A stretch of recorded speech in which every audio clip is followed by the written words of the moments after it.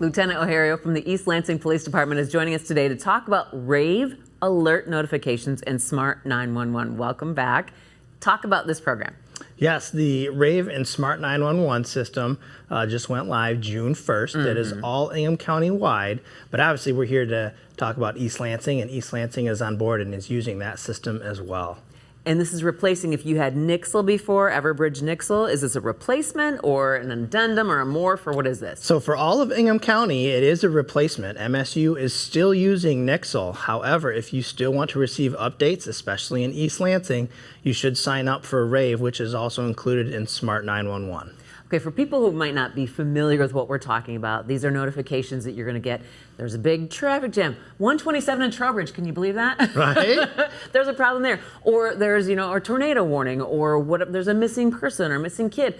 These notifications all come to your cell phone when you sign up for a program like that. If you had Nixle, that ended. And I got to tell you, I'm like, this new thing wants me to click this thing where I'm telling you how many people are in the house, and it just seems like so much information you're asking just to be notified. And I almost didn't do it, and I went, oh, I'm just going to do it because everyone has my information. So that's the Smart 911 system. Rave is also attached to that. Rave is all of the notifications. The Smart 911 system is completely voluntary, and the data that is stored within the Smart 911 system is actually not even accessible to the 911 dispatchers unless you dial 911. That information can help dispatchers make sure that you get the correct help you need, all the way down to including your pets.